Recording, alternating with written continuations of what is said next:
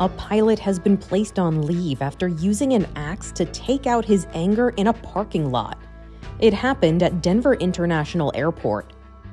Surveillance video shows a United Airlines pilot, 63-year-old Kenneth Henderson Jones, walking up to the toll booths with an axe in hand.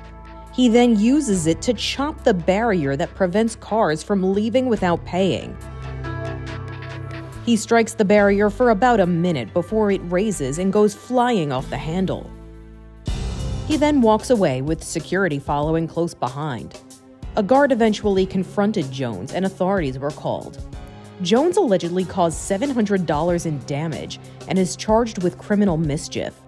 A sheriff's deputy tells Inside Edition Jones claimed it was taking too long to exit the parking lot.